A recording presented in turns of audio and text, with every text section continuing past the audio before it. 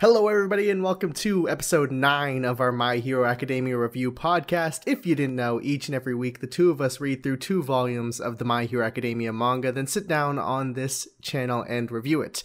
I'm your host Hoodie, that is my co-host Zero, and this is Training Arc.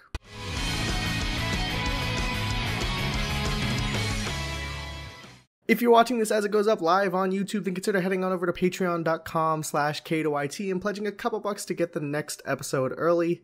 But before we get into My Hero Academia, let's do some housekeeping. Alright, so we have one more episode of Training Arc in its current form. You know, I am going to be evolving. You know, I'm transcending my current Padawan status and perhaps moving on to... What was that?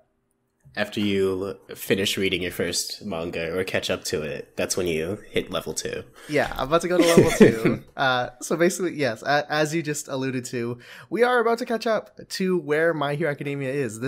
There are 4 volumes left. 2 of them are going to be covered in this episode. Next episode, so 1 week from now, is going to cover the next and last 2 volumes as it currently stands. Now, there are technically some more chapters that have just yet to be chronicled into a volume. The way that's going to work is, so this week we're going to do 2 volumes, and then next week we're going to do 2 volumes plus however many chapters it takes to finish out that arc.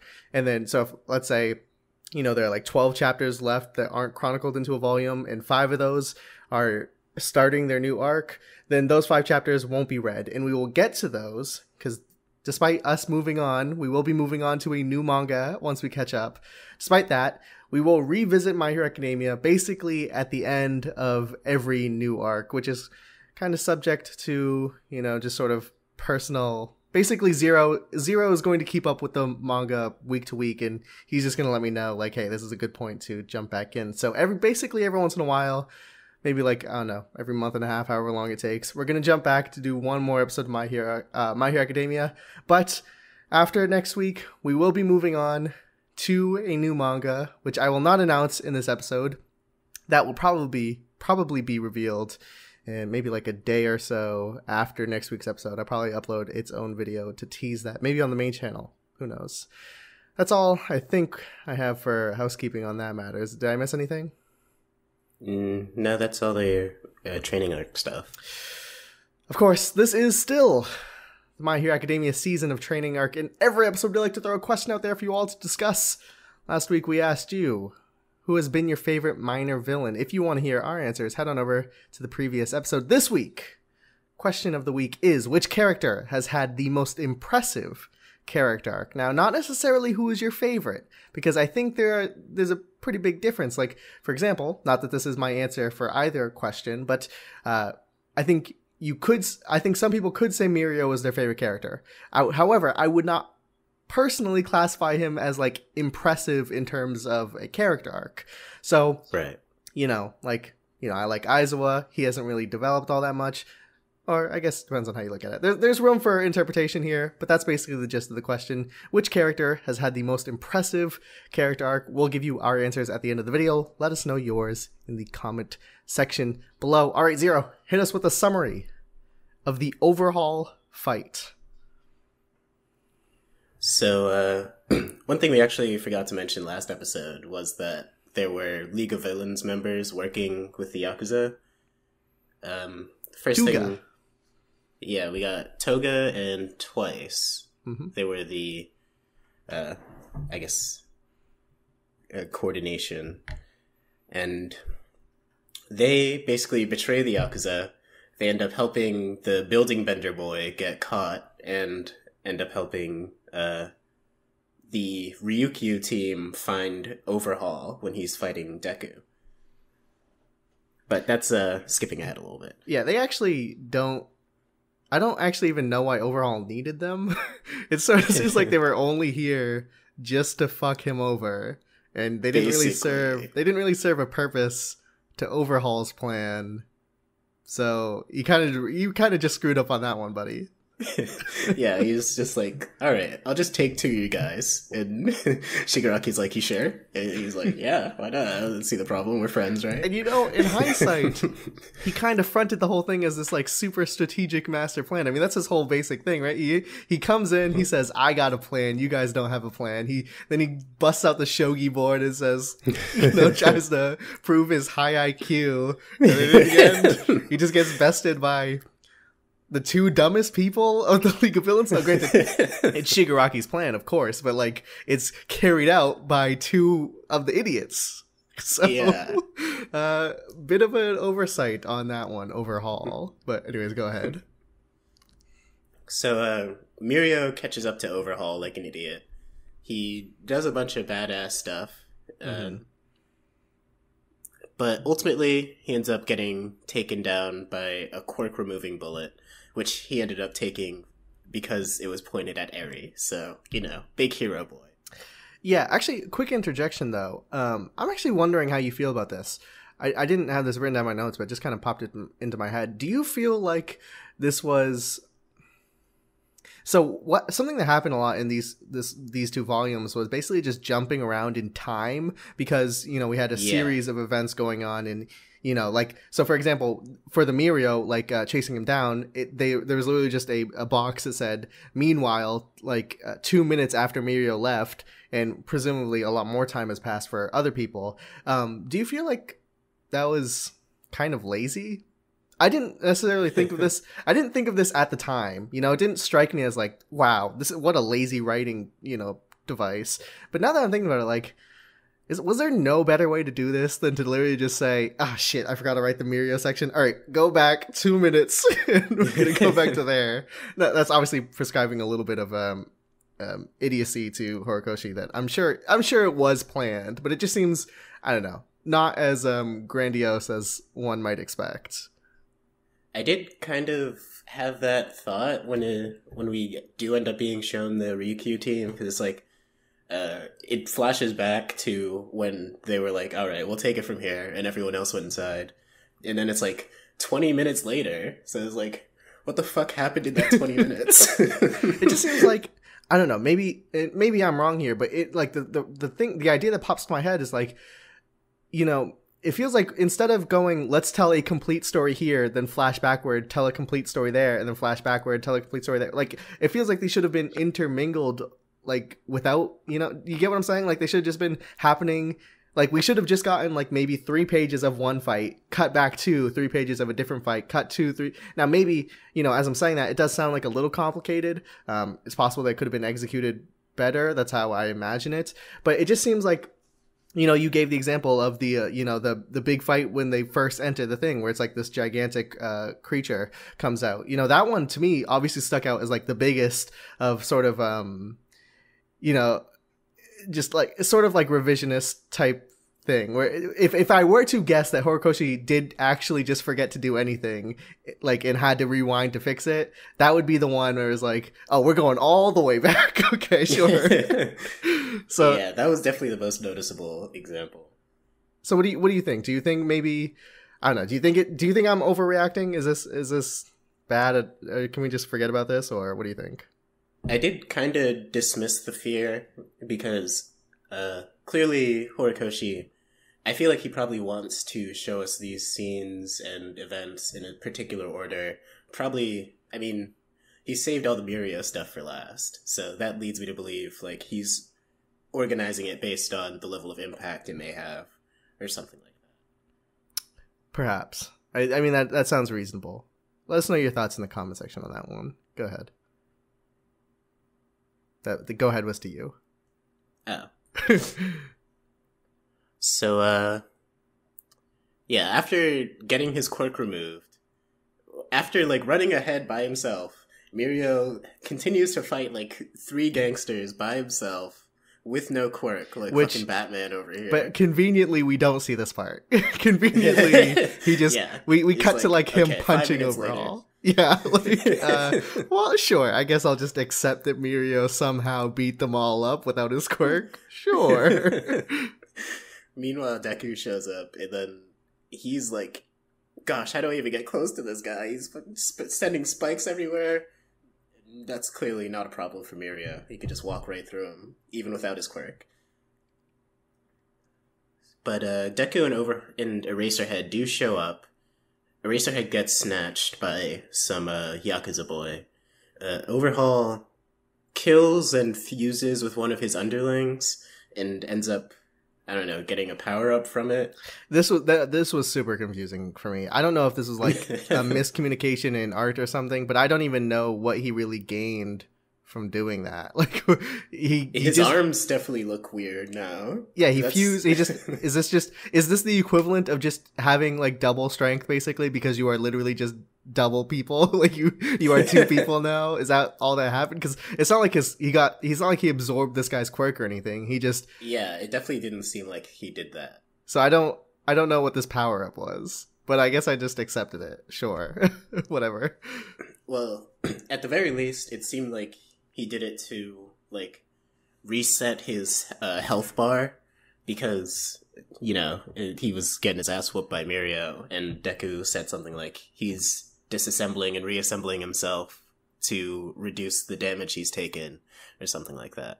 But, I don't know, it didn't seem like it was really giving him that much of a benefit, aside from his arms changing shape.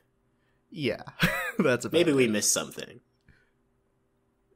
Maybe when this one gets animated, it'll be a little more clear. Because I do think some of it has to be like prescribed to the fact that, you know, the art, not necessarily that the art was bad, but, you know, there's so much like black going on. I can't tell. Yeah, we need more colors in manga. Yes, please, thank you. Go ahead. So Deku, he has to fight this new overhaul by himself, basically. And also while protecting Eri, and, well, he actually tells Mirio to bring Eri, like, to safety, but he's pretty broken up by this point. Yeah. And importantly, wait, well, has Night Eye arrived yet, or? Night Eye is there. Yeah. Not sure when he arrived. And, well, we get a pretty huge bomb with Night Eye, which is to say that Night Eye has seen the future and thinks, well, according to him, knows that both he and Deku die in this battle. Yeah, if I had to guess, he probably used prediction on Shisaki to, like, fight him or something. And he's just at some point, I don't remember when, but but he sees this vision of everyone dying and Shisaki getting away, and Deku, he's like, yeah, well, fuck that. I'll say this one, you know, in the grand scheme of like shows that tackle free will, you know, like Steins Gate or something, this one was handled with a little less tact. It really did just feel like, you know, Night Eye was saying, this is the predetermined future, and Deku was literally just saying, nah, it's cool. I'm gonna just not do that. Which is like, okay, sure. I guess it feels like, I don't know, like a really good story could have handled that a lot more interestingly. Yeah, I guess in Night Eye's case, it's like, because of the way his power works, either he has had his visions be proven false, and he knows that they can work that way, or he's never had a vision proven false, which either means they're true 100% of the time, or they've just never been disproven. Well, they do talk about this later on, just to, well, you know, spoiler alert, but I mean, obviously you guys probably should have read this. They do talk about this when Night Eye is like dying. He talks about how, you know, oh shoot, what was I gonna say? He talks about something about his, wow, I just completely lost my train of thought. Is that bending fate? Yes, but I don't know what I was specifically gonna say.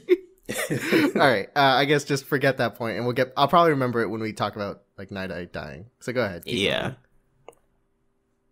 So while Deku, you know, he's fighting Overhaul, Mirio, he's trying to bring little Eri to safety, but he's like keeled over from his injuries and just emotional stress. So he basically is like, listen, Eri, you just gotta keep walking. I'll just lie on the floor here. I just gotta take a quick nap. And she's like, okay. And then she walks back to Overhaul. I gotta say, this Eri character, I think, has turned out to be... It actually kind of reminds me of... not anything specific, but it reminds me of like a type of character that would get introduced in like a movie. So for example, if like this was Pokemon, in like in the third Pokemon movie with Entei, there's just like a little girl character who's introduced and only exists in that movie. This kind of feels like a similar situation where it's just like this character really just came out of nowhere and like is really integral to the plot, but it does accomplish that like movie type thing where it's like, yeah, I actually do care about this character. You know, this is something that My Hero Academia does fairly well, and we can talk about this more when I answer the question of the week, of introducing characters, but something about Eri specifically where it does feel like she is, I mean, this is the magic of character design, of making your character like a small child. Obviously I'm more inclined to care about them, so I think right. Must protect. Yeah, I do think I ended up coming, I don't know if, I mean, surely this character has to come, well, I said the same thing about Coda and he hasn't come back yet, so who knows? But I would imagine this character comes back, and you know, hey, I'm down. I'm interested. Yeah. Eri. I mean, there are characters like this in Naruto movies as well. Like, she does kind of feel like a filler character, but they managed to make her important to the main plot. So, you know, actually, the more I think about this almost kind of feels, this whole arc almost kind of just feels like a movie. It like in the like this feels like the plot to.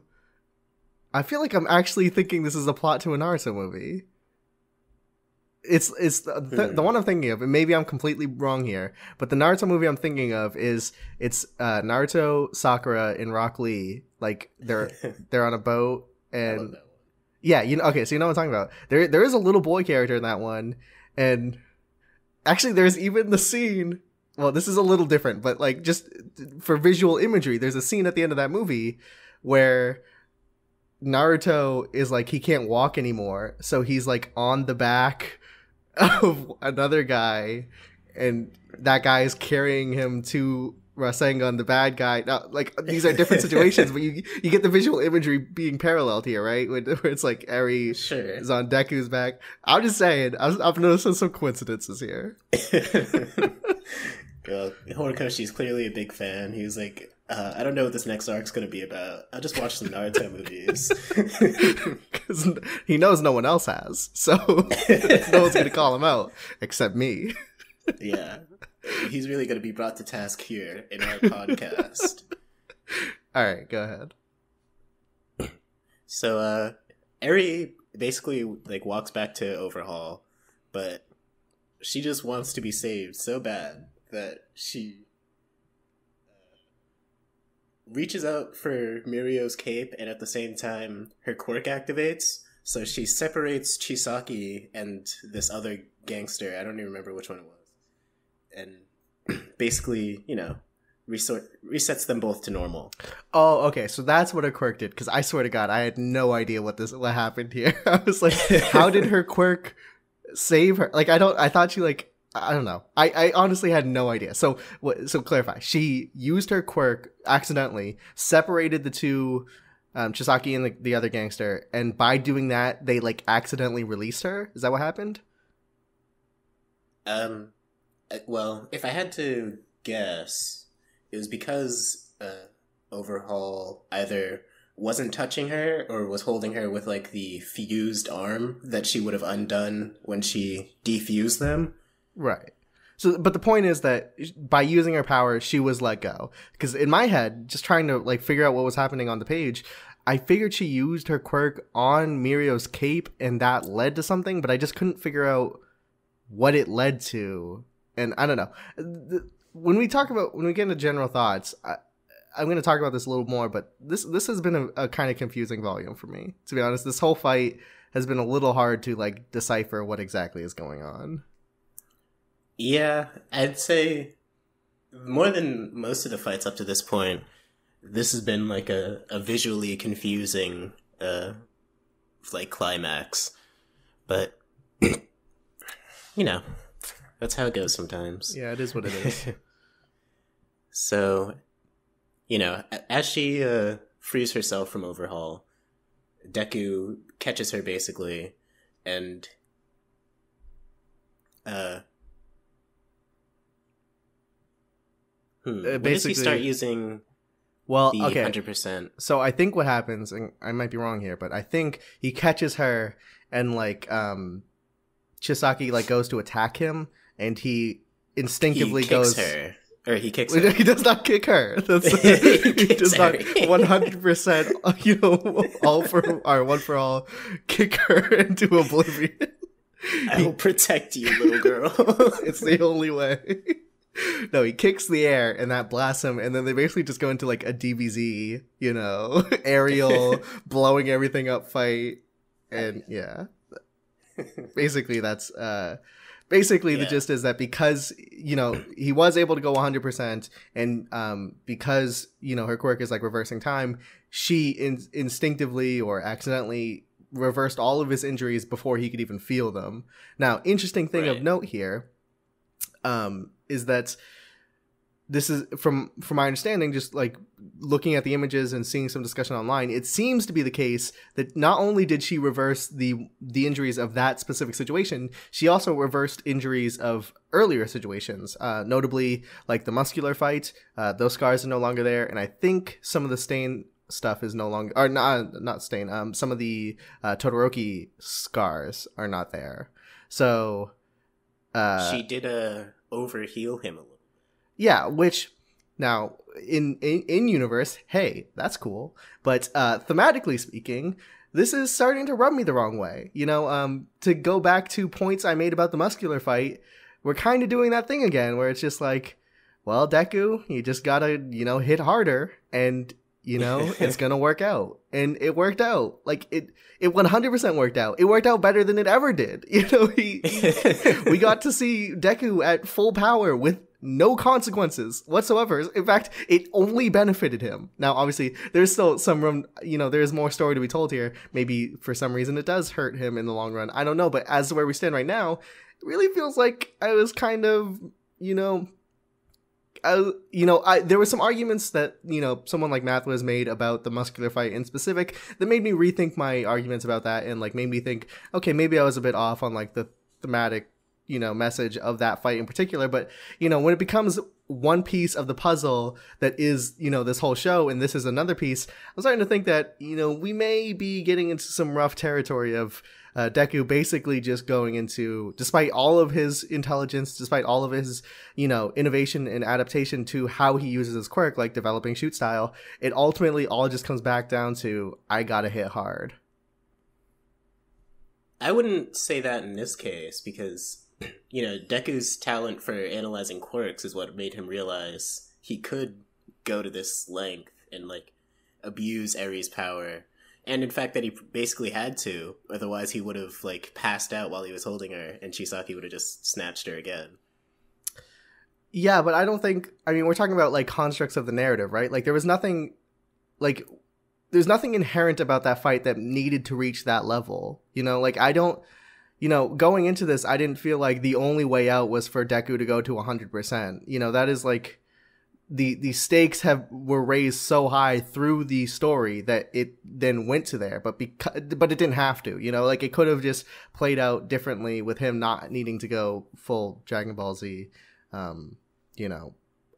Just getting stronger and going Super Saiyan, basically. I do think you are right in a sense of like, okay, it's not like he just completely threw away intelligence. Being able to deduce Eri's quirk was, a sign of that. But I do think the overall message, especially confirmed by the fact that like we are retroactively healing some scars, I think is, in fact, I think it's so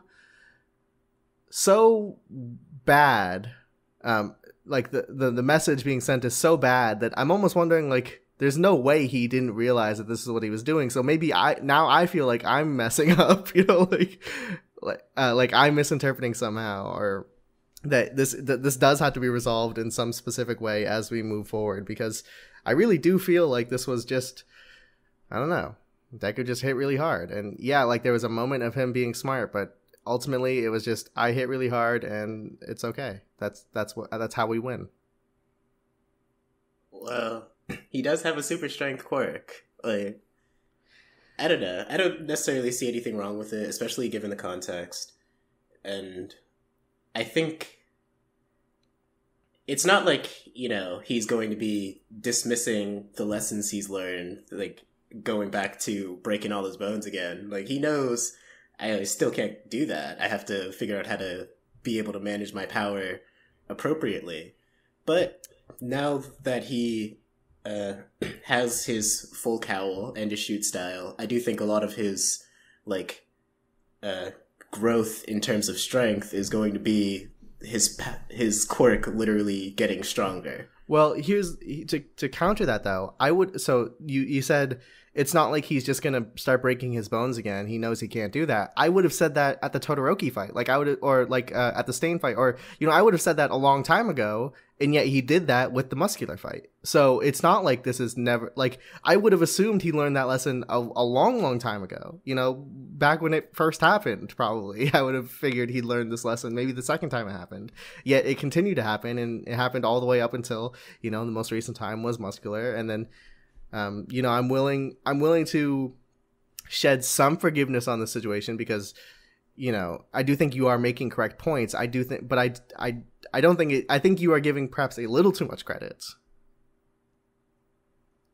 I don't know. I kind of feel like you're being a little too harsh on this one. Well, ultimately, this is there's still a story to be told, and I don't know the narrative repercussions of this, but I will say, in isolation, assume. Excuse me. Well, I need to take a sip of water. In isolation, or rather using this as a momentum piece to move forward. I'm getting some throat issues. Using this as a template to move forward. If every fight played out like this, I would consider that at the very least thematically boring. Well, yeah, but I think it's pretty obvious in this case that it's a one-time thing, which is why I'm not so bothered by it.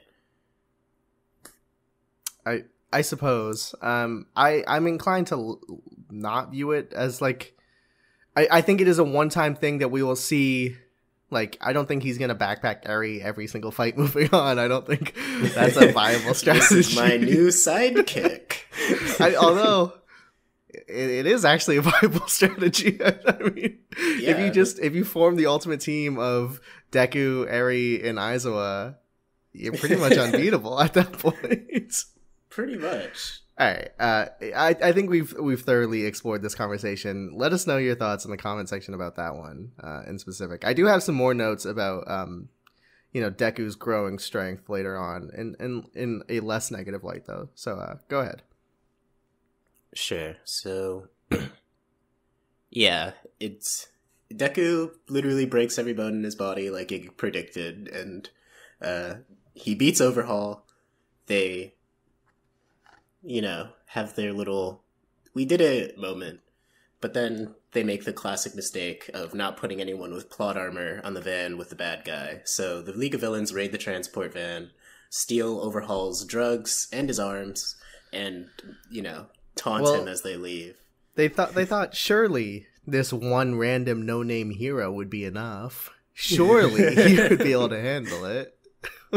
He did seem like a pretty good hero. This is a sand hero, basically Gaara.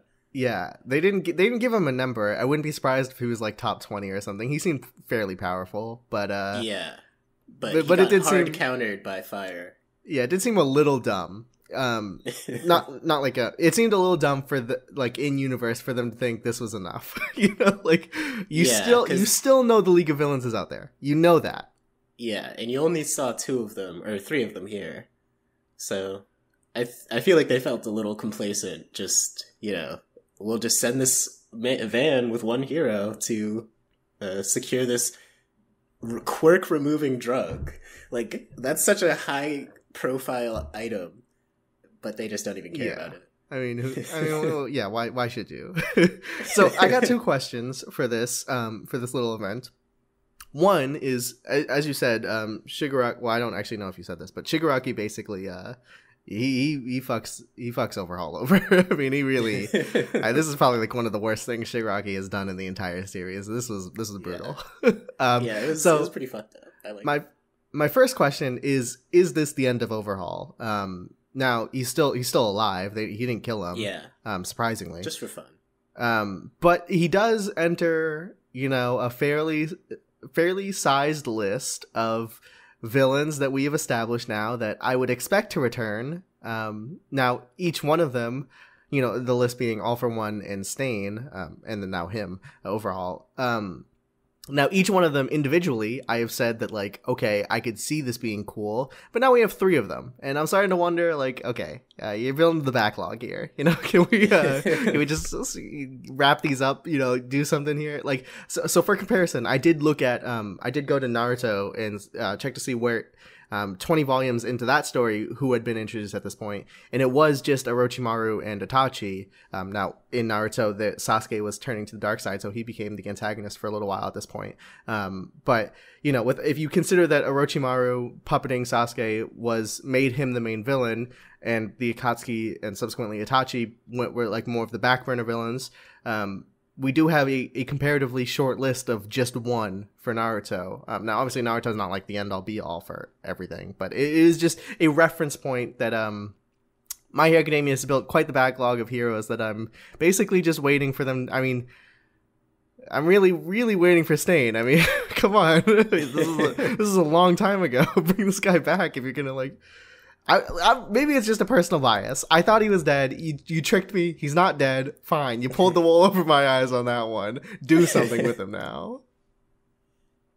I don't know. I kind of think you probably shouldn't be holding your breath on that. Because, well, the idea of having too many villains, I think this is probably like a lesson Horikoshi's taken from Western comics, or long-running superhero stories tend to have a lot of villains. But I would hate it if these just became like rogues, just like, Deku's Rogue Gallery, All for One, Stain, the Yakuza. Like, these aren't Rogue Gallery villains. I don't see why not. I mean, Superman's got Lex Luthor, fucking Brainiac. He's got plenty of heavy hitters. I guess that's true. But also consider that like Western comics don't have an end date. No, technically My Hero Academia doesn't either, but it does have the sort of mental end date of school. Now it could go on beyond that, but assuming everything as it is right now, it seems like it would end at school. So we don't have literally limitless time to utilize these villains. I'm just saying it would be disappointing for me to see Stain come back only to be beaten again, and then see him come back again like 100 chapters later only to be beaten again. Like, it seems, for comics it is in the realm of like these stories never end and you just got to keep telling them over and over again. But like for My Hero Academia specifically, I would like to see succinct storytelling, like a planned narrative of sorts. Yeah, but I don't think they're going to be going that route. Like, to me, it seems as if most of the villains we've encountered up to now are not going to be coming back. And that's obviously, like, All for One probably will. And by extension, Stain might, because of his relationship with the League of Villains. Hold on, you think Stain might? You don't think Stain definitely will? I think it's highly likely that Stain won't, like, he like actually be a villain again. Sorry, that was a bit much to I'm not exclaiming that to your prediction, but more so like the pure idea that Horikoshi would do that.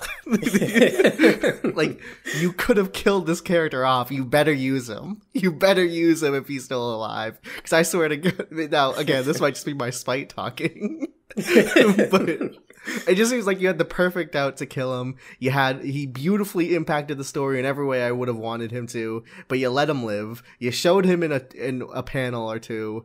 Just bring him back, or just, I don't know. Just do something, please. Now, do I think we'll never see these characters again? I think we'll probably see them like Overhaul we'll probably see locked up, especially now that he doesn't. I don't know if he can still use his quirk now that his arms have been cut off. Like, obviously, All For One, I predict a full comeback as a villain, but Stain, he could go either way in my book. It is interesting to think that Overall, is he really just, if he didn't come back, he was literally introduced and then gotten rid of. Like, that's, like, at least, I guess the same thing for Stain, but at least for, like... That is kind of like a filler arc villain. Yeah, at least for All For One, it was like, he was built up, you know? It was like, literally from the first volume, our first chapter, it was like, you know, All Might was teasing about this guy. Hit me with this really bad move. Yeah. And it was All For One. So, at least that, like... If we never saw All For One again, I would be disappointed. Or I would be disappointed that we didn't just kill him if we're not going to see him again. But you know, at least I think we got what we needed out of him. Now, Stain, same thing. I wish we would have just killed him if we're not going to use him. But Overhaul really feels like there's a lot of room left to use this guy, like a lot. So I would be really surprised. In fact, I'm a little surprised that they did that to him at all. Like, that he did get his arms removed. I mean, yeah, that just seems really weird. You know, I mean, not weird. Like, it was definitely impactful in terms of, like, building Shigaraki's character. But in the grand scheme of Overhaul's story, that seems really weird. Huh? He wanted to be the new Overlord, and now he's just some armless schmuck. Well, you know what they say. When you shoot at the king, you best not miss. You better not miss. All right. The other question I had was just generally, what'd you think about all the League of Villains stuff?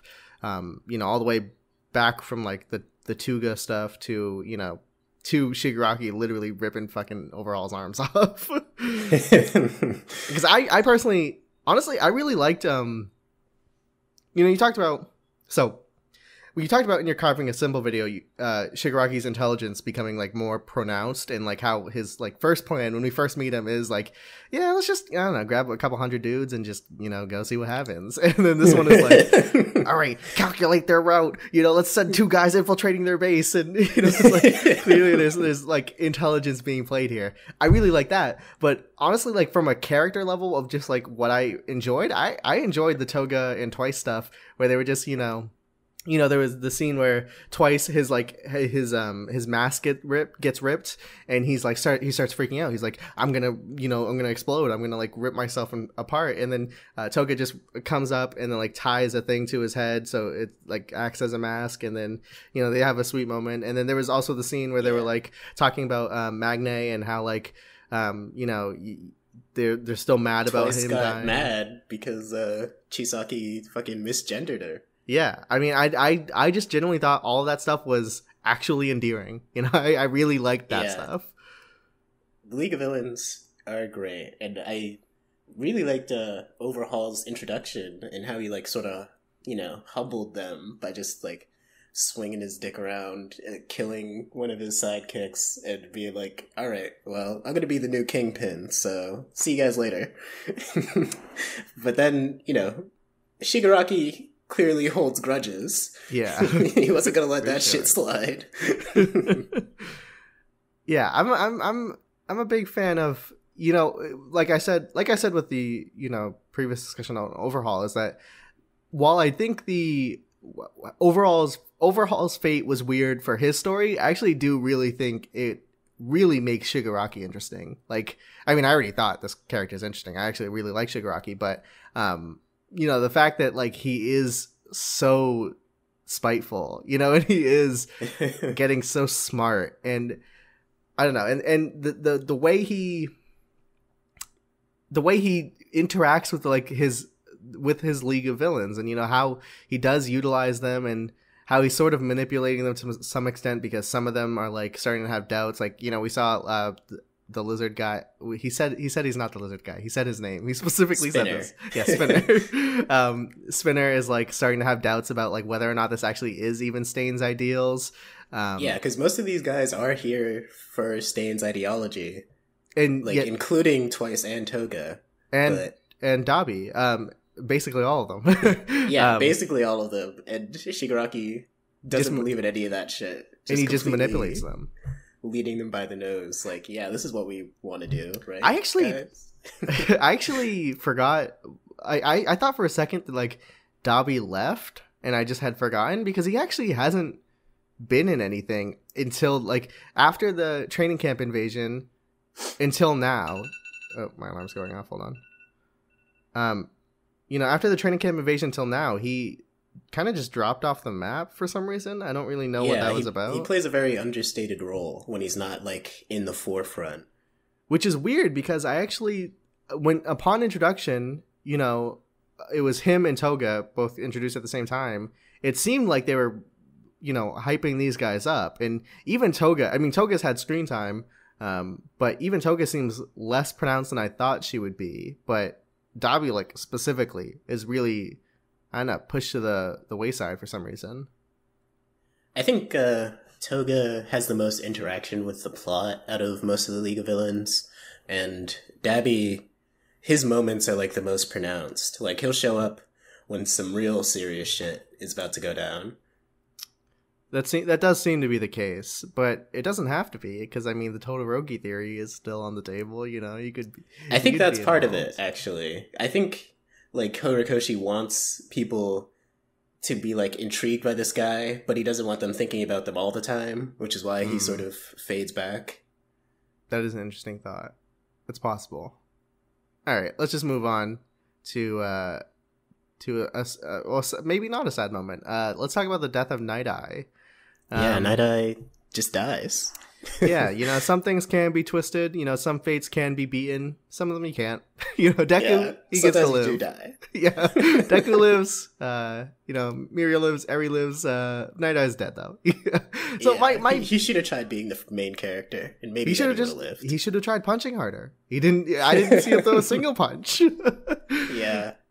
So the question, the big question that I have is, was this too soon? I mean, it's a pretty simple question, but when I talked about his introduction, I think literally last episode or maybe 2 episodes ago, it was under the pretense that, like, I was reading comments under, like, the site where I read the manga, and it was like the fan base, just the general fan base, just did not seem to like this character. So to have killed him off so fast, I mean, I don't know what people, I don't know what the critical opinion of this character is, and I don't know what the critical opinion of his death is, but I would worry that, I don't know if this death is all that impactful. You introduced this guy as, like, a dick to Deku, and I thought he was a good character, but, like, in the general audience's eyes, did they think this? So I don't know. You can't speak for everyone, but did this death impact you at all? I'll say it definitely surprised me at the first time I read it, because like you said, this character, I mean, looking back on it, it seems like he sort of filled his role, and I'll talk about that in a second, but I guess I was surprised, because it did seem like there was so much more bonding for this character and Deku to undergo, and I don't know, I guess it just sort of subverted all that. Well, that is, did he fill his role is a good topic of discussion, because I do have some narrative worries about Night Eye's death. I think overall, I wouldn't say I was impacted by his death. Like, I wasn't sad. I did enjoy his character while he was around. I am sad to not have him continue to be around, but, like, the death itself to me was not sad. However, I do have some narrative worries about Night Eye dying, and the big one would be that, it was that Deku was just in, he basically was just accepted into this internship, went on one mission, and now he doesn't have an internship anymore. I mean, technically he still works there, and it goes to Centipede, which is what they said, but, I don't really foresee that being, I don't know. That would seem weird to me if he just started working for Centipede. So I don't know. Maybe he does, but it seems like this basically just removes Deku from his internship, while characters like Ochako and Tsuyu and Kirishima are basically they're still fine. Yeah, their internship leaders didn't die, so I don't. Yeah, so my worry is basically I just don't know where this we basically just lost a potential mentor for Deku, and I don't really know. It seems like, especially within these last 2 volumes, we're moving away from Gran Torino and All Might. Not that they're going to be gone from the show, but like it seems like, we were moving in the realm of like, he's learned what he's needed to learn from Gran Torino. Now he's going to move on to a different person, and now that person's dead. I don't know, do we just introduce another one? I don't really know. I think... Okay, so going back to the question of did Night Eye fulfill his place narratively, I did sort of think, most of this arc was about Deku's worth as a successor, and a lot of that was refracted through Mirio. And obviously a big part of Night Eye's place was to build up Mirio as this sort of like ideal successor to All Might. And I think when you view Night Eye's death as like a part of Mirio's arc, it does grant some interest, because, this is his mentor. This is basically his All Might dying here. And that's an interesting thought. You keep going. I do have a counter, but you can finish your point. And I think Deku, Night Eye's relationship with Deku was basically, you're not good enough to be the successor. In fact, I have a better one right here. But then Deku basically succeeds where Mirio kind of fails. And I think, that was sort of the whole point of all of this. But did Night Eye need to die for that? Well, he didn't need to die, but he got his moment of recognizing Deku as a hero, and well, I guess he's done now. So okay. So my counter to that is that I do think what you said was that this is basically All Might's the equivalent of All Might dying for Deku, except for Mirio now. I do think that is an interesting way of looking at it. However, it just didn't really feel like that, just because of these 2 characters were literally introduced a couple volumes ago. Last volume. So I really am not in a position to be looking at this from the perspective of Mirio, because I don't know Mirio. I enjoy That's Mirio, fair. But I just don't know. If that was the intention, and I wouldn't be surprised if it was, because in theory that sounds fine. I do think it is a bit misguided. I think you kind of jumped in, not you, Horikoshi would have jumped into the deep end without learning how to swim, basically. That's a weird metaphor, but you get what I'm going for. That is an interesting stance, because I think last episode we talked about the potential downsides of Horikoshi's pace. He doesn't really sitting on an idea for very long, and this might be a symptom of that, this potentially premature Night Eye death. Yeah, and just put this out there. I'm not convinced that it was the wrong choice. I could be convinced that Night Eye dying was ultimately good. I do see some holes here. I do think the fact that Deku does lose out on a potential mentor is a big deal. Yeah, this definitely is a missed opportunity. But to counter that point, though, to counter my own point, is that I do, to wrap back to what we were talking about earlier with Deku getting stronger, is I do feel like he's getting a little too strong. And I think, within the span of basically everything past the tournament arc, he has developed full cowl, shoot style, then he's went from 5% to 8%, and now he's at 20%. Now, granted, the 20% was a bit extreme, and I don't think he's going to regularly go to 20%, but he went to 20% fairly inconsequentially. Now, obviously, he went to 100% inconsequentially, but that was a very, very specific circumstance. So I don't he did go 20% by himself. Yeah, so I do think Deku is getting pretty strong and a little too fast. I think I went a long time ago when we were still in the tournament arc, we were predicting what was going to happen in the future tournament arcs. I thought Todoroki still wins the next one, but Deku wins after that. I'm not even sure if that's true anymore, because I did not predict Deku to get this powerful this fast. But at 20%, I don't see how anyone beats him. At 8%, he was already almost about to beat Bakugo.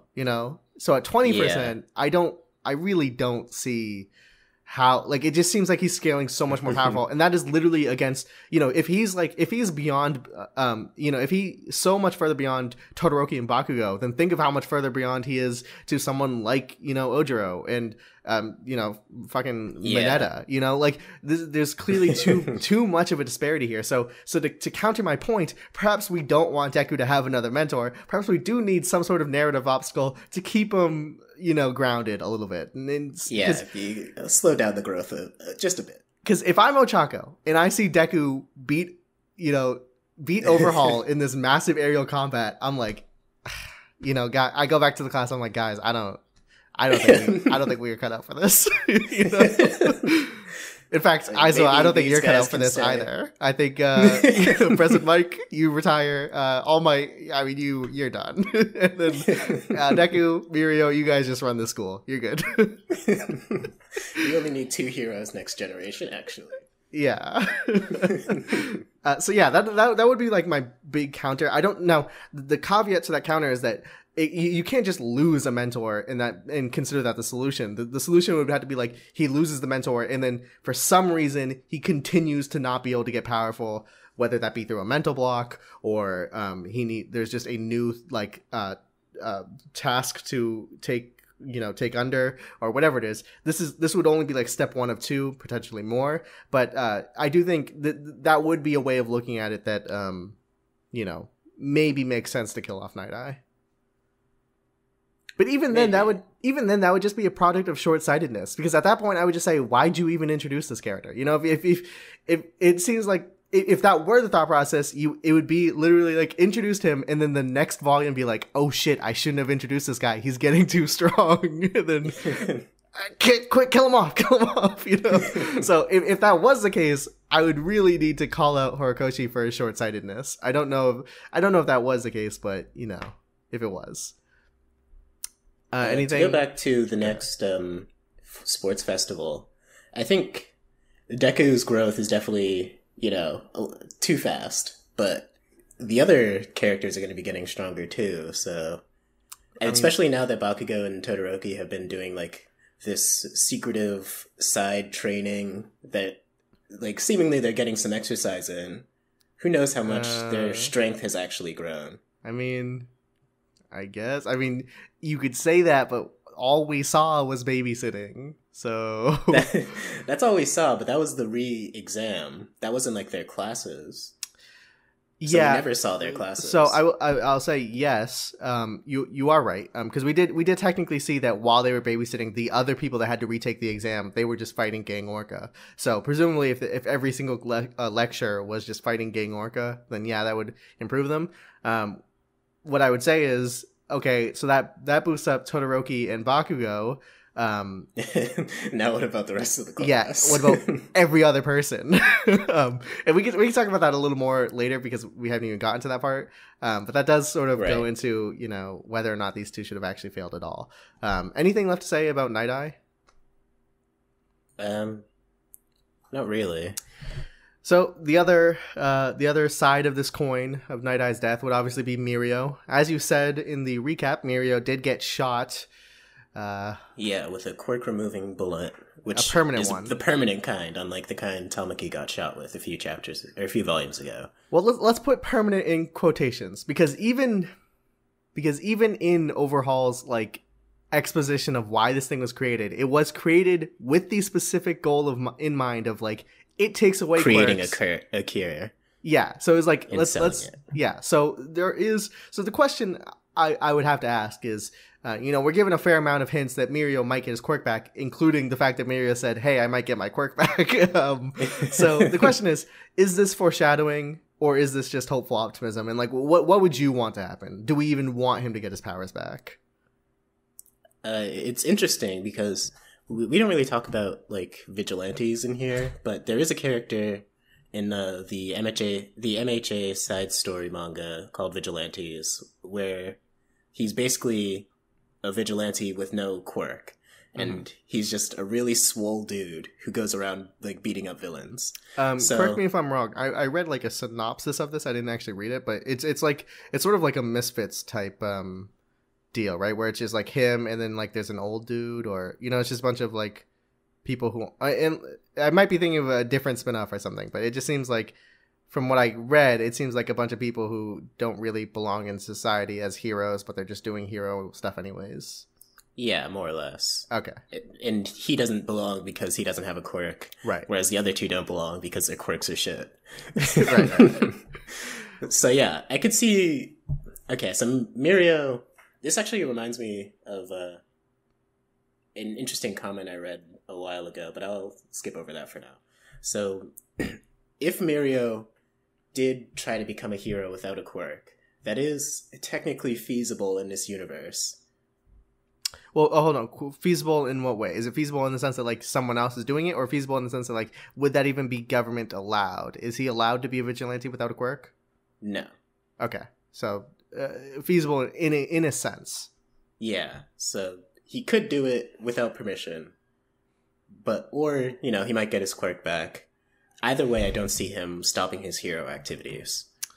Well. So one, I'll say I don't really like the idea of him getting his quirk back. I mean, unlike a raw, like just how much I like Mirio and like I just want like, if this was a real person, of course I want him to go to Eri and be like, just reverse time, man, just give me my powers back. and I don't see a reason for why that wouldn't work. I don't like, it seems like they put so many reasons for him to get his quirk back that I'm almost like, they have to do it at this point. Otherwise it just doesn't really make logical sense for why it wouldn't happen.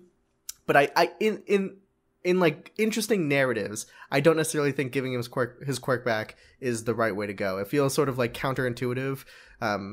It just felt like getting rid of his quirk so early and to associate it with such a powerful moment, because we only saw him use his quirk a couple times before it was gone. So like to do that so early and to associate it with such this moment of like, I'm going to lose my quirk to save this little girl because that's what it means to be a hero. It does seem a little counterintuitive to just be like, okay, have it back, or not, maybe not counterintuitive is the right word, but just seems like a little bit of, cop out. Yeah, cop out, basically.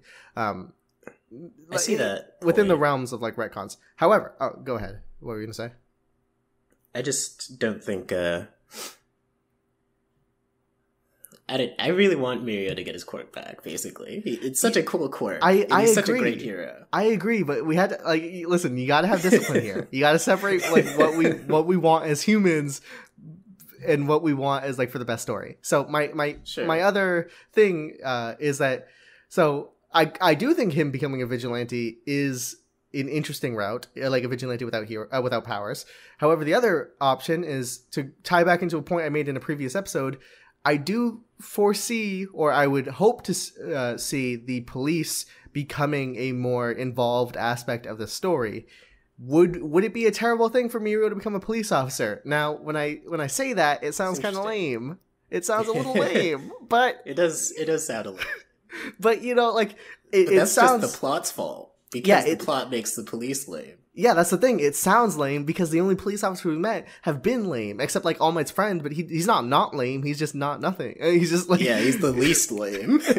So like so giving making Mirio into police officer could potentially make the police an interesting facet of the story. So while I'm like, definitely increase the coolness of the police office. Yeah. So I don't personally think to me the question isn't whether or not he should get his quirk back. I don't think he should. The question is, like, what does he do beyond that? Because I think you're right. He does. There's no way he just gives up. I mean, from what we see about Mirio, even, like, literally right after Night Eye's death, I actually love this panel. It's like Deku goes in to, like, basically offer up his quirk and immediately sees, Mirio's just doing exercises and smiling. He's like, what's up, dude?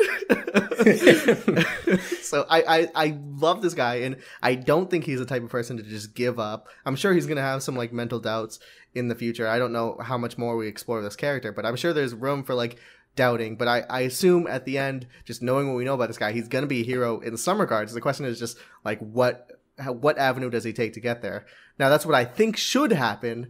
However, as I said, they have set up so many opportunities for him to get his quirk back that it's just like like if it was just he seems fine not getting it back though. He does. But, well, one, he seems fine if it doesn't happen, but he does seem optimistic about it about it happening. You know, he does want it to happen. You know, he does talk about Eri, like, and Aizawa said, you know, if she can, that'd be great. It just, if it was like only Eri existed as a potential thing, and because Eri's power is so unstable, then I could totally buy, like, okay, it might happen, might not happen. It probably won't happen. But they also said we'll just try anything we can. Yeah, because there's that, and there's like everyone's trying so hard, and there is a cure out there that we know exists that Shigaraki has. It's like I don't know. It seems like they've set up so many opportunities to not go through with it. It just seems like, I don't know. It seems dumb. Maybe there's just no good solution here. I don't know. I guess maybe they did need the existence of the quirk fixing drugs, but maybe if they just didn't have that, it would be more ambiguous. I guess right now it does seem likely that Mirio's quirk will probably return. I would see, the thing is, like, I don't think it's a good idea to just get rid of the cure entirely, because it was such a focal point of Overhaul's plan. And I do think the plan, I do think that plan specifically was good characterization for, like, his plays as, like, in his backstory and in his position as the Yakuza and as, like, the underling to his boss. I do like the plan. Maybe what should have just happened was that, like, he just never got around to developing the cure yet, because he literally just invented the disease itself. So right, maybe if they just did that, they wouldn't have been caught, like, Horikoshi wouldn't have been caught in this position. I don't know. Well, I think they could have had a version of Overhaul's plan without the cure, because, like, the Yakuza's place in the society is one that's been pushed down by the surgence of quirks. So if, like, Overhaul's goal was just to remove as many quirks from heroes as possible, so that the Yakuza can, like, regain power, that would probably work as well, considering he fails so early in his plan anyway. I see what you're saying. I suppose that's true. The way I was thinking about it, this doesn't negate your idea, but the way I was thinking about it is that, like, the business aspect of manufacturing the cure as well seems so in tune with what he thinks his boss would want. I don't even think he, like, well, I'm pretty sure, just based on what we know of Overhaul, is that he wouldn't want the cure to exist at all. I think he's comfortable just getting rid of everyone's quirk, but I think he thinks his boss would want the market value, you know, more than anything. So that's why he did it. That's sort of how I interpreted it. That doesn't necessarily negate your idea. Your idea could still exist, because the idea of, like, you know, just getting rid of quirks is beneficial to the Yakuza is true. So that is a good point. All right, anything left to be said about Mirio and his quirk or lack thereof?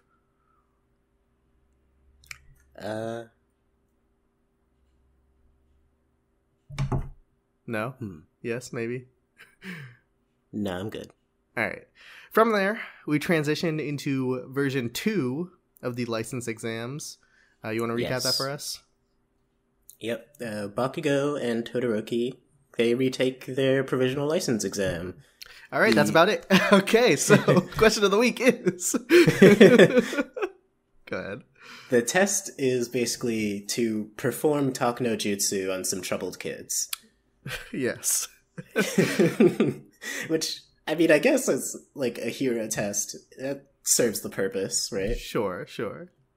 They run into Cammy and Inasa, who also both failed, but Cammy failed because she never got to actually take the exam. Mad lit fam. He's got to dab on those haters. Dab on. God. If Cammy doesn't dab, I'm never reading this manga again. She's so like, what is up, fellow kids? What a terrible yet genius character. Yeah, somebody who spends all their time on Urban Dictionary. It's truly Horikoshi at his best with this one. So yeah, they have to, you know, basically convince these kids to stop being assholes. Yeah, I mean, which is a very vague. These are some rowdy ruffians. Yeah. And, I mean, the kids are, like, actually, like, terrible kids. Like, they're running around, fucking with everyone, insulting everyone. And physically assaulting. Yeah. Like, they said, oh, it's time to use our bombs. One of those guys was just a cannon. That was his quirk. He's just a cannon. He just had a cannon in his mouth. And one of them called Todoroki 5 PP. Like, what the fuck, kid? I don't think that was getting dubbed. I think they're gonna have to change that one for the English dub. They better not. They better not. If Todoroki doesn't become 5 PP Man in, like, canon, I'm gonna be pissed. That should be his hero name. Yeah, you're right. So, while this is going on, Endeavor is actually at the exam. And he sits with his boy All Might, and he's like, "Hey, man, what is being a symbol of peace? I kind of missed a seminar." Yeah, actually, can I take the license exam? I like that he's like, as opposed to, because when we first saw him step up as the number one hero, he was just sort of like angry about it, like, I didn't get here the way I wanted to, so I'm not accepting it. But now he's like, alright, well, I have to be the number one hero, so I better do a good job. If you asked me, just not to answer the question of the week, but just to jump ahead for a little bit, if you asked me in a couple months from now this question of which characters had the most impressive character arc, I could see my answer being Endeavor. Not that he's changed yet. He's clearly changing, but right. I think we are laying the groundwork for an amazing character arc. I think it, given some time, I think this is going to shape up to do really well. I don't know how much time it's going to need, because I am hip to some future events, but I don't know the exact details. But so I don't know if a couple months or a couple years, but I am looking forward to this character arc. Yeah, it's going to be a good one. Though, not everyone wants it to happen.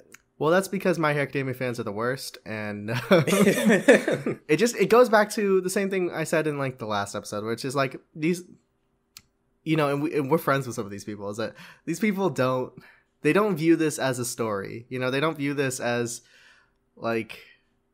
I have more to say about this in the question of the week, so we could just hold off on that if you're chill with that. Yeah. Where were we in the recap? Later. So, Todoroki, Bakugo, Inasa, and Kami are taking the makeup exam, and they're basically wondering, how do we get through these kids? And Bakugo's answer, of course, is just, let's just beat them up, and then they'll have to listen to us. Which was like half correct. Well, he is half right, because as I've said before, to use Talk No Jutsu, you gotta start with a show of force. Correct. But, well, I guess they kind of do, but instead of like actually fighting, they just sort of like neutralize all the kids' quirks, which does demonstrate that they are stronger. Which is good, because if these kids were like actually giving trouble to Todoroki, Bakugo, Inasa, and I guess Kami, but I don't know, she doesn't seem particularly strong. I don't know why she was even included in this. Like, even from like both from a story perspective and like in-universe logic perspective, why was she not just sent with the other students to go fight Gang Orca? Why was she here? I don't really know. I don't know why they separated these students from the kids fighting Gang Orca in the first place. It was, from my understanding, it was because Bakugo, Inasa, and Todoroki just have bad attitudes. But Kami doesn't. I mean, I guess if you're annoyed by her, I guess that's something. But don't those other kids need to retake their provisional license exam too? Yeah, but they just failed. As to where like Bakugo. Oh. So is it because they made it to the second stage? No. So everyone made it to the second. Everyone in that test made it to the second stage and failed, because the guy who didn't pass the first exam from Shiketsu isn't allowed to retake it. He was just there watching. So everyone who is fighting Gang Orca or is a part of this group of 4 did take the second exam, go to the second round and failed. However, those guys just failed because they failed. As to where Todoroki, Bakugo, and Inasa failed because of their bad attitudes. So this was like, they had I see. specific training here just to quell their attitude problem. But again, why is Cammy didn't have a bad attitude? Why is she here? Yeah, that is kind of odd now that you mention it. I guess the only possible, like the only real explanation is probably just that Horikoshi wanted to actually introduce this character, and this was the only way he could do it. Wanted to give us that mad lit introduction. Yeah. he was like, the fans are gonna love this. I gotta throw that in there. Okay. Where were we in the recap? Did they win yet? They do win. That's all that matters. Yeah. And Endeavor says to Shoto, I'm proud of you, son. I'm gonna be a hero that you can be proud of. And Shoto's like, fuck you, Dad. He also like smiles a little bit. And Inasa actually has a moment of also becoming bettering himself as he goes up to Endeavor and says, hey, I'm rooting for you, despite the fact that the reason he is here is because, how much he hates Endeavor. So, hey. Yeah. Impressive character arc. Hint, hint. Who knows? All right. So that's all that bullshit. Who the fuck cares about this? If you didn't tell, I don't care about this fucking license exam. So the question is, narrative results of Todoroki and Bakugo failing. Was it worth it? My answer is probably not. I mean, like, I don't really get, because even, so as I said, when we were talking about why Bakugo failed, if the question is, if the reason he failed is because he had such a bad attitude, I don't think he's going to change to a point where his like bad attitude is fixed enough to have warranted passing that exam, right? Like, that's not to say he's not developing as a character. He definitely is, but I don't think he'll ever go to the point of being like, hey guys, I'm your number one hero, here to rescue everybody. No, I think he's always going to be that fucking asshole, and that's fine. I like Bakugo as a character. I like that aspect of him. But so the fact that like clearly the focus is on attitude and to like quell his attitude, I think is a lost cause. I mean, sure, Horikoshi could just make him do that. I wouldn't like that to happen, so hopefully he doesn't. But I do think it is a fruitless endeavor, and I still think. I'm still unconvinced on the Todoroki situation. So it seems like, to go back to what we said, what we were talking about earlier, where it's like, this is totally going to make Todoroki and Bakugo stronger. It is, except it could have made Ojiro stronger, or it could have made Jiro stronger, or it could have made, Mineta stronger. And like, they need it way more. Like, Todoroki and Bakugo are already strong. Bakugo beat Deku like 3 chapters ago.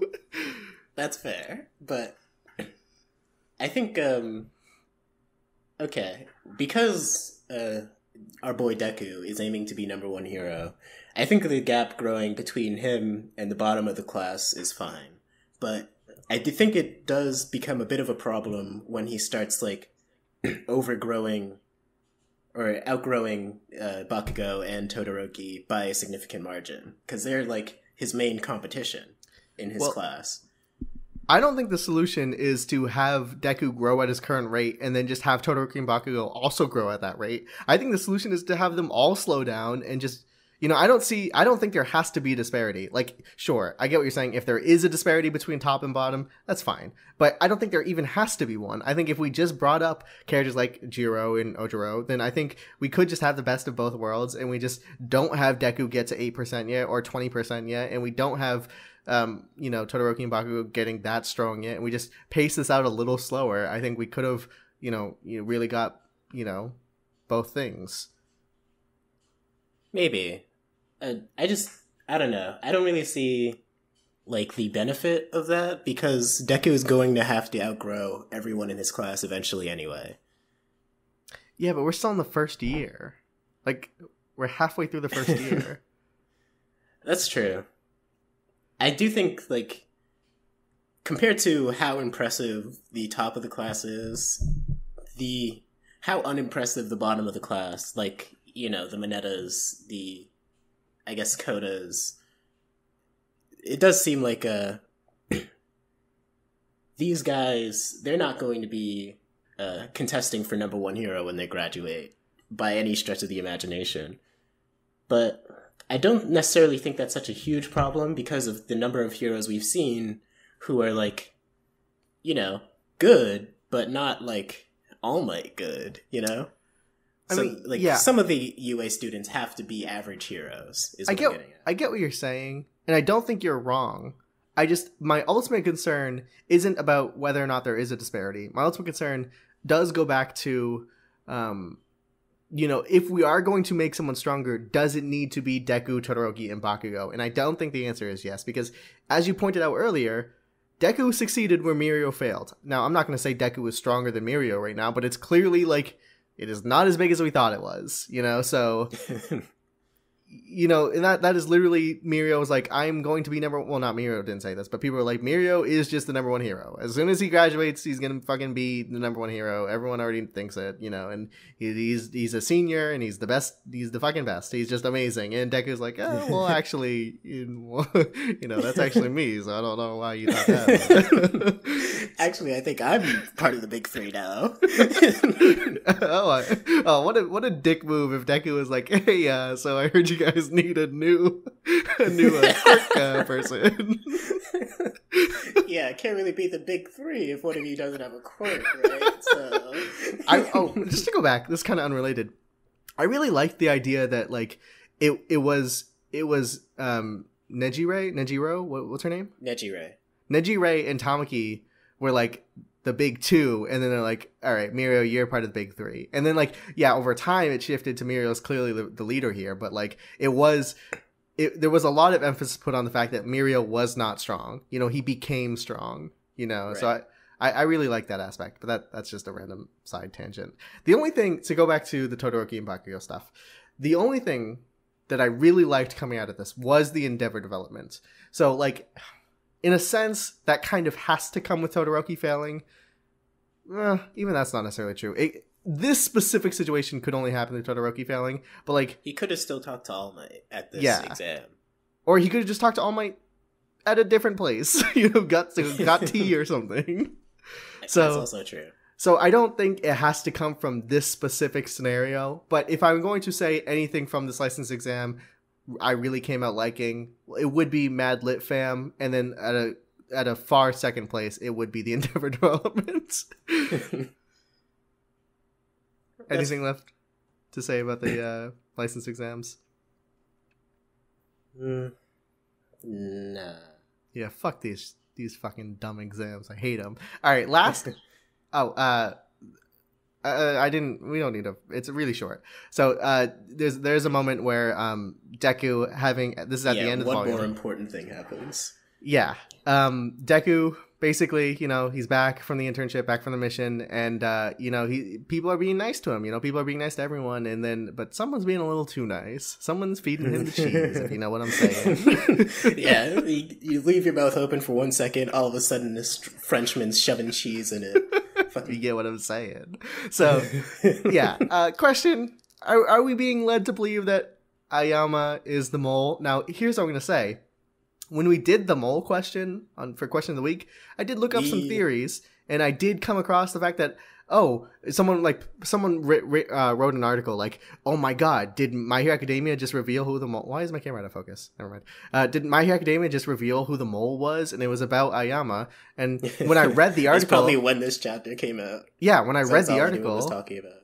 When I read the article, I was like, holy shit, it is him. The way they described the events was like, this is definitely the mole. And then I read it and I'm like, if the question is, are we being led? If the question is, are we being led to believe that Aoyama is the mole? The answer is yes. But I think this is the most obvious fake out in the world, at least from my perspective. This is clearly a fucking fake out. There's no way they'd laid on this thick, Especially because they kept it so understated and so ambiguous for so long.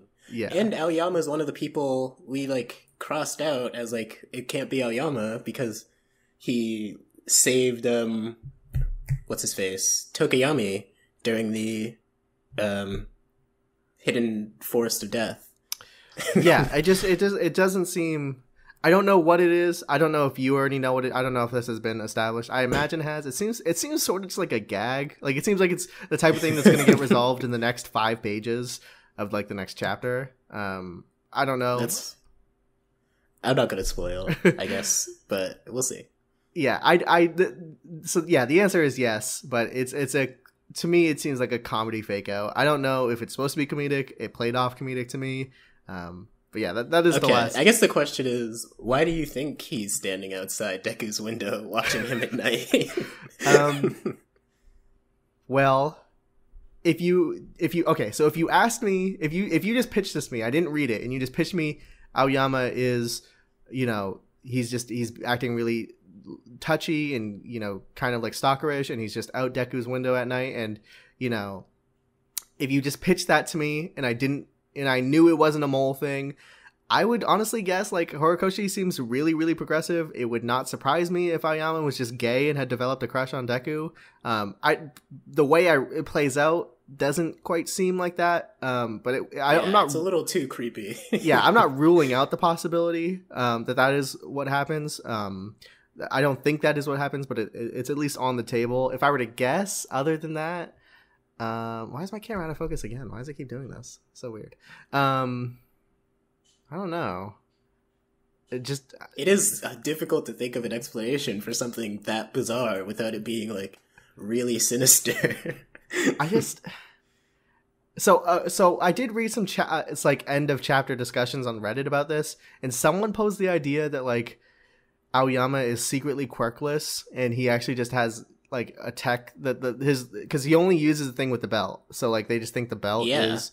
That's an interesting idea. The theory is that like he's quirkless, and he is like Bakugo has understood that Deku also was quirkless, and like this thing happened, and he's just kind of curious about what that is, and he's trying to like rub up to Deku to figure it out. That seems there are like elements to that theory that I think is interesting. But the idea that Aoyama is quirkless seems a little logically weird to me, because like surely UA would know that, like. Yeah, they would have done some sort of test. Yeah, I don't know what the test would be, but surely UA would be able to figure out like whether or not someone actually has a quirk or is just using a weapon. They just need to look at his fucking toe, dude. Technically, one of their teachers just uses a gun, so maybe they don't know. Yeah, in this society, you can in fact be a hero with tech. You gotta keep it on the DL. I've noticed that guns are just becoming more common, which I like, the fact that people are just starting to use guns more often. Yeah, there was another villain who just used a gun, and his quirk was like he made people tell the truth. Yeah, because I do think, while I think it is totally reasonable for a society like this to not have guns, I do think some people should use guns. And I do think it should be, people characters who need to supplement their strength in combat. Yeah, should have guns, like especially villains, of course. So I do like the increased prevalence of that. That's unrelated to Aoyama as the mole, but yeah, those are my thoughts on the Aoyama mole stuff. Do you have anything to say about that? Well, obviously, I know what Aoyama's doing out there, but when I did first read this, and having forgotten that Aoyama has done some heroic stuff, like when he saved Tokiyami, I was convinced, like, okay, this might be a mole. Right. It's just so suspicious. I'm gonna pitch an idea, and you just give me 1 cough for yes, 2 coughs for no. If you just happen to cough coincidentally and it's not actually a spoiler, then so be it. Is this like some sort of comedic love triangle maybe thing? Like I'm thinking, so just see if I'm on the right tracks here. Is like, does Aoyama like one of the girls who was on the mission? So like Nejire or Suyu or Ochako, and he's using Deku to get closer to those girls. Am I on the right track there at all? What was it? 1 cough for no, 2 for yes? Sure. Okay, damn. That would be an interesting way for this to play out, but it would also sort of be like, then why the fuck did you make that the end of the last chapter if it's just he wants a a date. Just for, I'm telling you this. I don't know. Maybe I'm wrong, but this played out super comedic to me. Not that I necessarily laughed, but it was like this did not play out at all serious to me. So like the idea that this would be the mole seems preposterous. All right, here's the next idea. Cough once for no, cough two for yes. Is he just locked out of his room and needs Deku to open the door?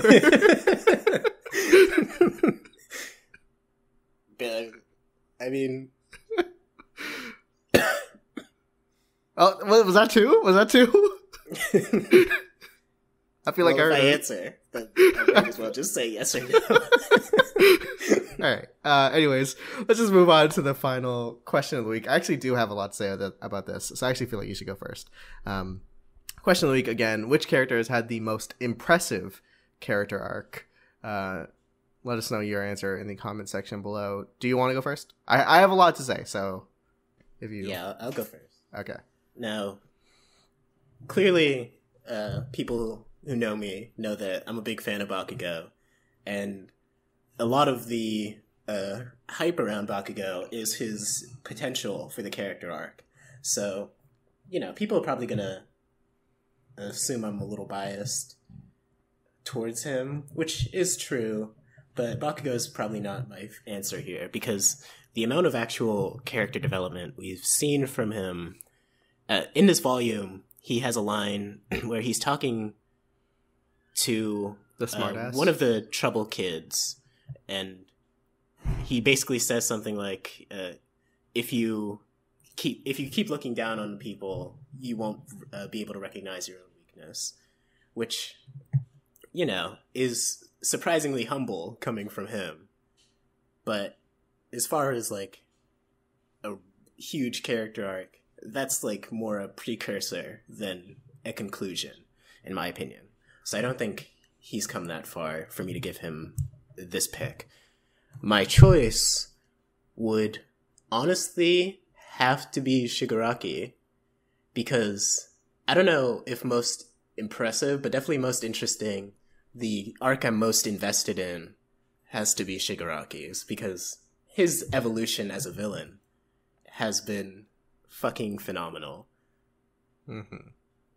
That is a good answer, one I actually didn't even consider. So I actually am willing to tweak it accordingly. The interesting thing about this question is that I actually don't think there's that good of an answer. Now that you said Shigaraki, I think it might be him.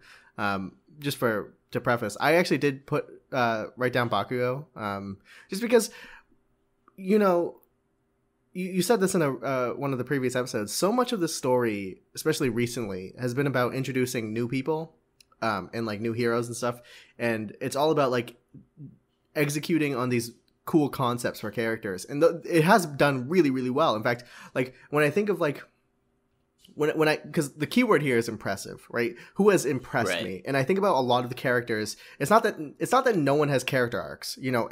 Everyone in the show has. I mean, not literally everyone, but plenty of people have character arcs in the show.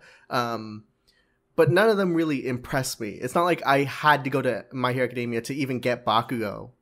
Like when I think of an impressive character arc, I think of like Zuko from Avatar. Now, granted, Avatar is a completed show, and My Hero Academia is still ongoing. So, for all I know, My Hero Academia will end with Bakugo being even better than Zuko. I don't know, but as for right now, everyone thought Todoroki was Zuko, but it's actually Endeavor.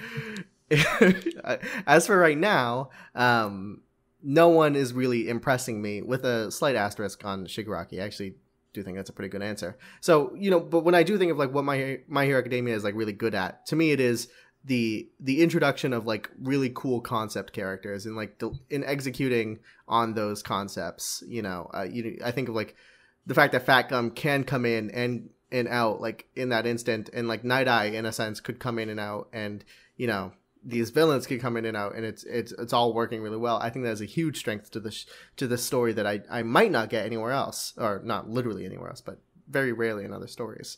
Right. But like I said, I think I would give it to Bakugo. Just out of everyone, I do see. I think I give him a little more credit than you do. I think no other character has, like, when I think of like people worth analyzing, worth making a video about, I don't even think any other character other than Shigaraki and Bakugo, like, could even really warrant that much. Yeah, and most of the characters, while they've had their arcs, they kind of come out on both sides of the arc being relatively similar.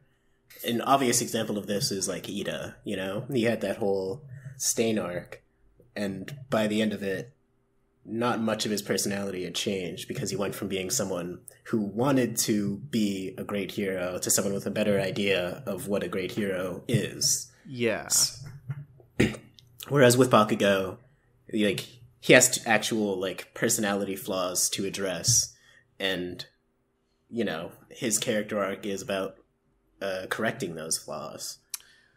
You know, we were talking about Endeavor earlier, and I had brought up, you know, how shitty some fans of this story are, and it's been really frustrating because, like, a lot of times when we do this, I like go back to old chapter discussions just to see what like the general consensus was for like characters and, you know, plot details and stuff like that. And it's really been frustrating for me to like revisit old discussions about Bakugo because, you know, even Mother's Basement did this in a recent video. I actually didn't watch the video. I just saw the description, and like in the description he said like something along the lines of how Bakugo went from a terrible character to like one of the best. And to me that is so, you know, short-sighted.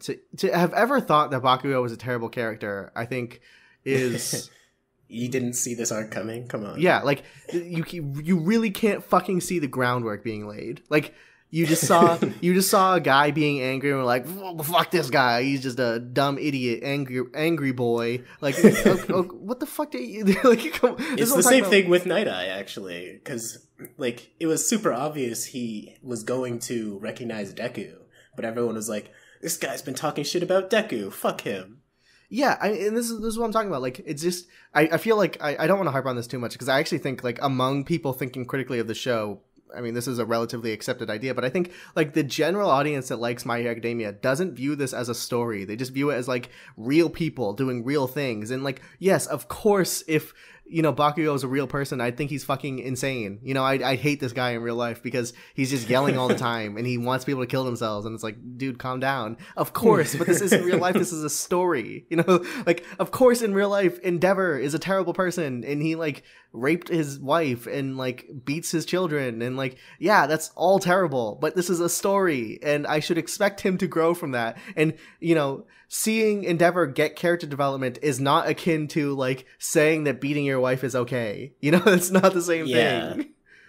I don't know. It's incredibly frustrating. Now, again, I do think like the critical community is on our side about this, but I just think My Hero Academia, while I'm not like, I try not to be like a hipster type of person, like this shouldn't go into the mainstream. It really does feel like the more My Hero Academia pushes into the mainstream, the more these shitty like takes on the show appear, and it is incredibly frustrating, especially seeing it come from someone like Mother's Basement, who, like, I don't personally like Mother's Basement's videos, but like he is an analysis channel and he does, you know, at his best he is pretty good. So I don't, to see him even, you know, again, I didn't watch the video, I just, what he said in the description, to see him even like tout that idea to me is insane, you know, like I don't know.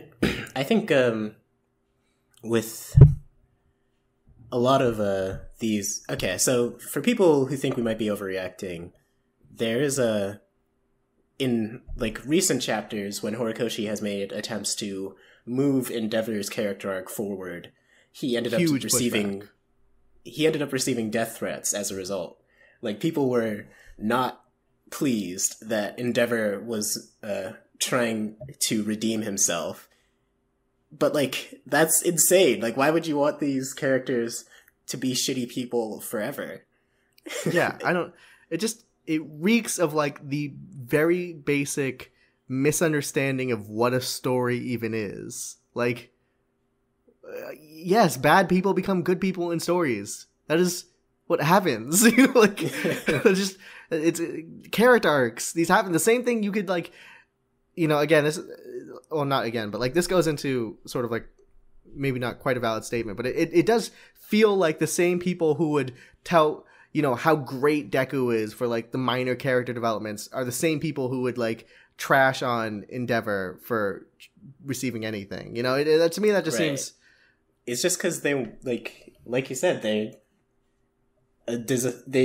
decide whether they like these characters based on like whether they'd be friends with them. Yeah, which is just a really, really misguided way. At the very least, you know, I don't think there's anything wrong with sort of thinking like that, because like we were talking earlier about like, yeah, we want Mirio to get his powers back, and it has nothing to do with, I mean, so maybe like a little part of us think that maybe the narrative would be cooler with Mirio getting his powers back, but surely like 99% of it has to do with the fact that we just really like Mirio and we think he's a really cool kid, and you know, he's really nice and we want him to just have good things. But like you need to have the ability to separate story from like, you know, just wish fulfillment. You know, like story dictates one thing, and that will be the most interesting thing. That's not always going to be the one that makes you the most happy, or like not happy, but like it's not going to be always the one that makes you the most like, you know, warm and fuzzy inside. You know, you get what I'm saying? Yeah. All right. I don't know. That's pretty much all I had to say about that. Fuck everyone. Fuck this dumb My Hero Academia shit. I'm glad to be moving on. All right, let's ditch this tangent. All right. Did you have anything else to say on the question of the week? No, I already gave my answer. All right. Let's just do some general thoughts. I do think, you know, I said last week that we were on an upwards trend. I've actually been saying that for the past like 3 weeks. And you know, I do think we still are, but you know, I'm not gonna lie. I do think this was like, you know, if before we were going like up 2 by 2, I feel like this one was just going up 1. You know, it was a minimal improvement, and I feel like the improvement that did happen can 100% just be, you know, attributed to the fact that the narrative stakes were just so high that like being able to stick the landing at any degree was going to make me happier than I was last week. But like in terms of, you know, whether or not I think this is like actually really, really good, I'm not as convinced, and a lot of that has to do with, you know, I do think the license exams were pretty fucking lame, and you know, this is more personal to me, but perhaps not, because you also seem to relate to some of these issues. Is some of the fight choreography did get a bit hard to just actually understand. You know, I don't. Yeah, and because like literally the entire first volume was just the overhaul fight. You know, it was a bit difficult. Yeah, it was. There's always going to be like gaps with manga, obviously, but I feel like in this case the gaps were harder to fill in by yourself, which just makes reading the actual manga a bit more difficult. And I don't know, it's not a problem that has usually plagued Torikoshi, in my opinion. I think normally he has a pretty good like grasp of what's happening between the panels, but here in these 2 volumes it definitely got a little muddier. Yeah. Well, so what are your general thoughts? Did you enjoy this more, or? I would actually say I probably enjoyed the last 2 volumes more than these 2, but they're definitely both highly enjoyable. I mean, the highlights of these 2 volumes for me are everything with Mirio, and you know, when Shigaraki catches up to Chisaki and like taunts him and shit. Both really fucking great moments. Love them, love them, love them. Yeah. You compare those against Tamaki and like Fat Gum and Kirishima from last 2 volumes. I kind of like those a little more. So yeah, if you moved, quick update. Where we left off last week, I was shit talking Night Eye's fighting capabilities, and I had said like the next chapter was Night Eye's fight, because that's what it said at the little end of the thing. It said Night Eye versus whatever. And then it turns out that fight was literally 1 page long. So fuck you. Yeah, that was kind of silly. I mean, he did fight against Chisaki for a little bit, but he literally did worse than Mirio. So, but to go to your point, those 2 points, those 2 sections that you pinpointed, I do think those were incredible highs. Exactly. The Deku versus overall aspect of the fight ended up being a little long. So while I did like Mirio versus overhaul, you know, it wasn't without its complications, but that's probably a little more personal on my end. If you were able to move those 2 fights into the last 2 volumes, I think the last 2 volumes skyrocket to an unbeatable level, at least comprehensible to the story as it is now. And then this would fall. This, you know, the rest, like the Deku versus overall stuff is not even good enough to like, even be a comparable level at that point for me. Yeah, if Mirio catching up to Overhaul and like fighting all the Yakuza by himself was in the last 2 volumes, it would be like no question. Those would be my favorite 2 volumes. But since it's in, this section, they're a bit closer. Yeah, it's enough to bring this section up, but not quite cutting it. Yeah. All right. Anything else to say on that? This episode's already pretty fucking long, so yeah, I think we're at like over an hour and a half. All right, everybody, that's gonna do it for this week's episode of Training Arc. If you're watching this on YouTube, head on over to patreon.com and consider pledging to get the next episode on Monday. Otherwise, we will see you in a week with the last 2 volumes of My Hero Academia in this current run. Crazy. We made it. Bye bye. Later, guys.